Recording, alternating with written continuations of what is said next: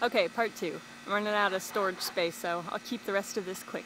So here are some grapes.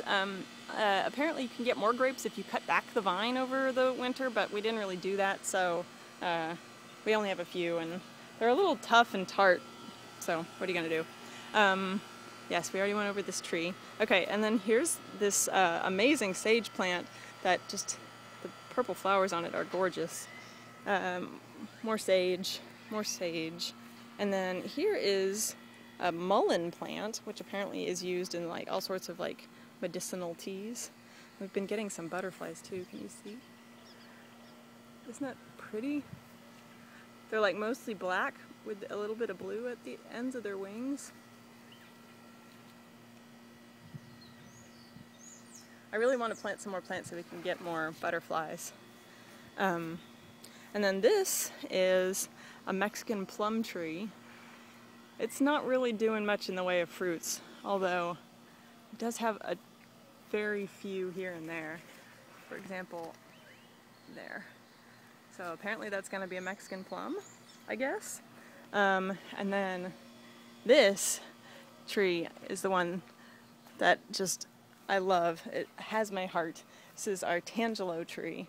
And earlier this spring, it had the most amazing scented flowers that you just couldn't even believe it.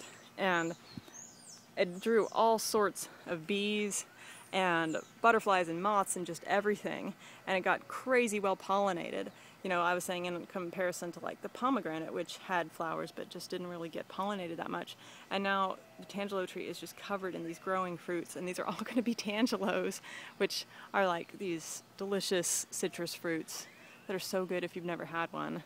And so we are going to have a ton of them. Apparently last year there were only a few because the winter got so cold, but because this winter was so mild, this tree, it's a citrus tree, it's really happy. So we're gonna have a bunch of tangelos, which I'm so excited about. And then here we have more lantanas, and we're reaching the end of our tour. This is a really pretty Asian tree whose name is escaping me right now, but I love the leaves. It's just got really pretty heart-shaped-ish leaves. And then this is a grapefruit plant, grapefruit tree. And it's got little grapefruits growing too. Again, the citrus really liked the mild winter. So this will be interesting to see these turn into giant orange grapefruits. And then there's the back of the chicken run, or from the front yard, I guess I should say. There's Percy and Fincy again. And I guess that's about it for the tour day. Andre and Julie's garden. Oh, but no tour would be complete without seeing Spanners as well. Hello, baby. It's a nice warm day for a nap on the front steps. And oh, there goes the butterfly again. I'm coming back around here. Flashy was hanging out, but I guess she's gone now. All right, well, yes.